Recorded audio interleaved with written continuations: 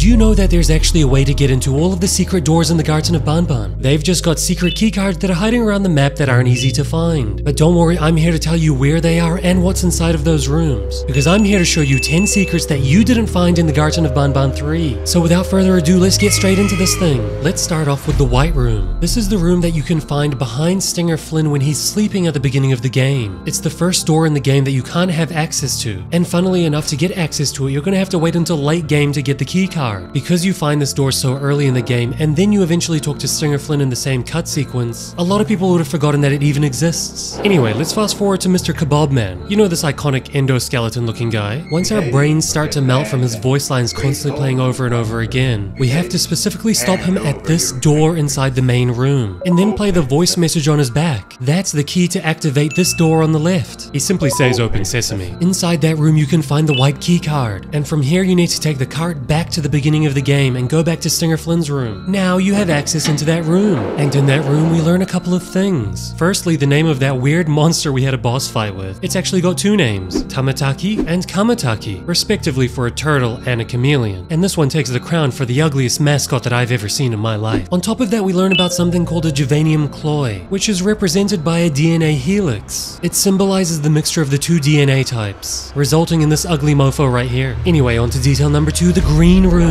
Now, this would have been a door that you find in the medical sector. You know, when we're performing surgery on Nabnalina. You know, by stabbing a syringe into her head. Anyway, this one is actually quite simple because you get the green keycard later on, but you just forget about the green door. The Euphoric Bros really like to test you on your memory. It's during the weird Jumbo Josh lesson minigame. You get it right at the end to end the test, but you'd forget to go back to the medical sector because there's actually no reason to in the story of the game. Anyway, once you enter into this room, you find a note which refers to this room as the prank room, and you find a cosmetic for your drone. But the weird part is this locked door and these keys on the wall. You have to press the keys in a certain sequence for the door to open, and there's no obvious way of finding out this code. But don't worry, I got you again. On to detail number 3, the secret QR codes. Now, this is something that's been done throughout all of the chapters of the Garten of Banban, but in this chapter they're used a little bit differently. On all of the case reports, which include a QR code, if you scan them it takes you to a photo. At first glance these photos seem extremely mysterious. It's black and white and pixelated, but you can make out that it's the mascots in those photos. But if you look closely in the corners you'll also see a number. These numbers range from 1 to 6, and I think you're starting to put it together now. Those numbers indicate the order in which you have to press the buttons for that secret door in the green room. I think is a pretty neat detail. And so if we follow the order, it goes Nab Nab, Slow Celine, Banban, Sheriff Toadster, Jumbo Josh, and then Bambalina. Lo and behold, you open the door and you can find yourself a note and a voice audio note as well. The note is extremely remorseful. It talks about how they've made a mistake creating this large abomination. Feel free to pause the video and theorize on who they're talking about here. And the audio note? We'll do that secret last because that's my favorite in this whole thing. So now on to detail number 4, secret tape number 1. I am extremely proud of myself because I actually found this secret tape on my first playthrough. And if you haven't seen my playthrough, go subscribe to my second channel, Aeroga. Come on man, do it for Zolphius. Anyway, once you're in Sheriff Toadster's room, go to the boss room. It's up the stairs a little bit. You'll find one of the criminals sitting on top of an office desk. If you go behind the desk and look underneath it, you'll find a switch. Once you press that switch, go to the other end of the platform. You'll notice that 2 platforms have appeared adjacent to you on the wall. Now you can do the hardest part, which is the jump quest to get onto that first platform. Just do a running jump, and then jump onto the other platform, and right in that nook you'll find the secret tape. If you take that tape right back to the beginning of the game, you'll find security camera footage into a holding room, or more like a prison room. Weirdly, it's an animal, a toad, probably the genome donor for Sheriff Toadster, who by the way is going to be in the next chapter. He's not even in this one. This is the first time we actually see a real-life organic animal in the game, even though all of the mascots are based off of genome donors that are animals. Anyway, onto secret tape number 2. After escaping Jumbo Josh's weird minigame, follow Bambalina down the hallway. But have your eyes peeled at the corner, because sitting on the ground is a secret tape. This is probably the easiest one to find, but also the easiest one to miss. What's also nice about this one is that it leads straight into that first room where you can play the tapes. Insert the tape and then you'll find some security footage of a room that we've seen before. It's the playground from Garten of Banban 1. You know, the one where we have to find the balls and put them in Opila's mouth. That sounds so much dodgier when you say it out loud. Anyway, but this time, for the first time ever, we actually see some living children. And next to the child, you can see a white Captain Fiddles. They seem like they're playing. It's funny because at this point I totally forgot for a second that that's the whole point of the game. We're trying to find the missing children, and this is the first piece of evidence that shows us them alive. But I guess if we think about timing, this is probably before they fell down the ball pit, or before Big Boy Stinger Flynn took them down the ball pit. We're not sure yet, it's all speculation. But anyway, let's move on to secret tape number 3. This one again is in an obvious place that is easy to miss. Remember that ambush room where Opila and her husband try and get you? Head up onto this platform and look at the corner of the wall. Again, the tape is on the floor. Take the tape all the way back to the beginning of the game and put it in the VCR. And be prepared to watch the scariest of the tapes. Again, it is security footage into a holding room, but this time we've got Banban in there, and he looks like he's bending over writhing in pain. But then he suddenly goes through a transformation and he gets absolutely yoked. And he slowly leans up and starts looking right at us, right into the security camera, like he knows he's being watched. What's more, we can see his hats have fallen off, indicating he's in his psychotic Banban form. I found this one super duper creepy because we never actually see Banban go through the transformation, but what's clear is that he probably goes through a bit of pain before getting to that point.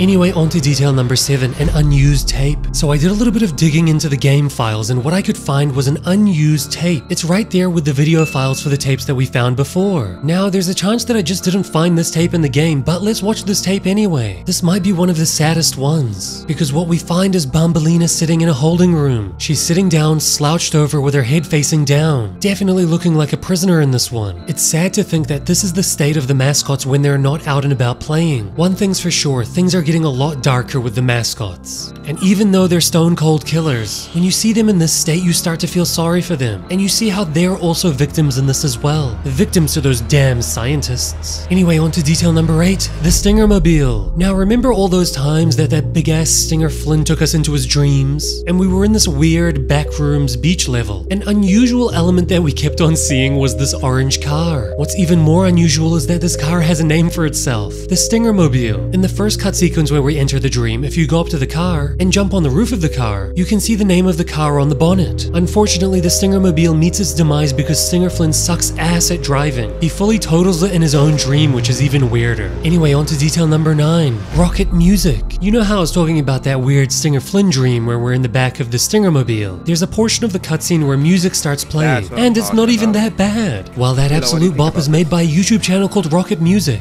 Rocket Music creates nerdcore songs about popular horror games and internet culture. And for the Garten of Banban 3, they officially made this song called Rivals. What's even cooler is if you go onto their YouTube channel, they've got an entire music video for the song. And I don't know, after watching the music video and listening to the song, it got even better for me. I highly suggest just going to their channel and giving it a like if you like Garten of Banban anyway, just to show support. You know, creators supporting creators and all that jazz, just how you guys are gonna like and comment on this video and subscribe as well. Anyway, on to the final and greatest secret detail. Number 10, Zolfius' secret voice line. Remember the audio note that we found in the green room? Well, if you take it back to that big ass speaker, you know, the one we used for the Spider Union, an unrecognized assembly will be called. Head back to the void and you'll find Big Bro Zolfius. The assembly was calling him, and for some reason in Spanish he says, "I'm sorry." First of all, why Spanish? Did they kidnap a Spanish child and turn him into Zolfius? And secondly, what is he saying sorry about? I'm gonna put that last one on to you guys. Please comment below what you think he's saying sorry about. The best one will go into my theory short, which will be posted later this week. But that's all for now. I hope you enjoyed that. You know the drill. Like and subscribe, and also subscribe to my second channel, Aeroga, so you can check out my playthroughs. Because if you don't, this'll happen to you tonight.